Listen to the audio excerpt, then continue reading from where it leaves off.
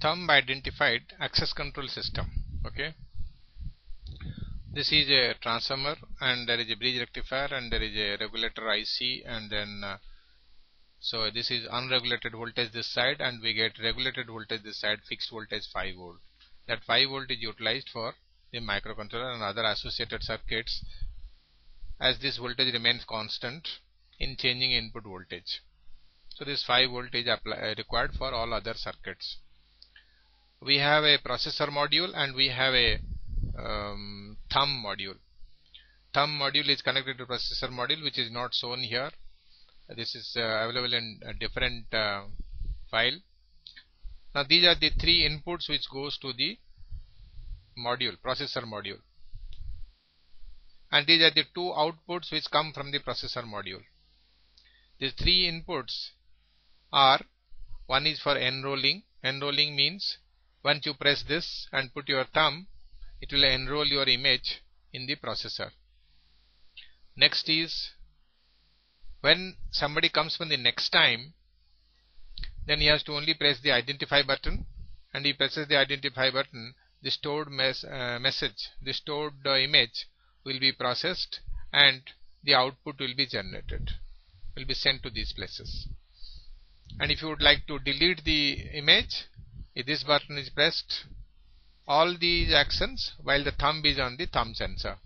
For enrolling also on the thumb sensor, for deleting also the thumb is on the sensor, for identifying also it's on the thumb sensor. Enrolling is only once. After that it is stored in the processor and can be identified anytime the person goes and puts his thumb and presses this identify button. The image so saved, once one is going to press the identify button after having enrolled, the output is generated. If it matches the thumb stored, if it matches, it will generate an output here, and that output will actuate this switch, this transistor switch, that will trigger this 555 timer, which is in the monostable mode, and that will drive this transistor, and this transistor will switch on this relay, and this relay will switch on any load through these contacts. These contacts can be utilized for either motor or a lamp or any kind of indication indicating that the thumb is accessed, thumb is acceptable, thumb image is acceptable. If it is not acceptable, if it doesn't match, then the output is generated from the processor, comes through this channel, and exactly another 555 timer is used with the switching transistor in the monostable mode, which this relay will be switched on. If it matches, this relay switch on. If it doesn't match, this relay switches on.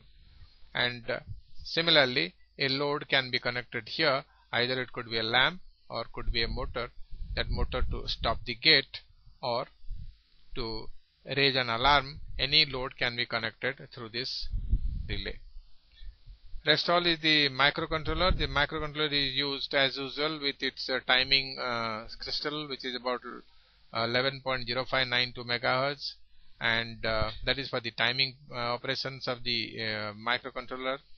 And there is a reset arrangement which is made in the microcontroller, which has got a capacitor and a resistor connected to pin number 9. The reason is that when at the time of switch on, the program starts from the beginning. That is the purpose of this reset switch.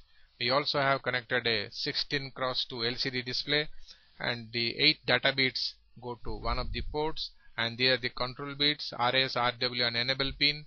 These go to the control pins for the microcontroller. The program is so written that whatever data that is coming from the module or whatever action is taken in the module input, that same thing is displayed in the LCD display here. The module and the thumb sensor is not shown here. That is separately given for with its technical specifications, which can be referred separately. Thank you.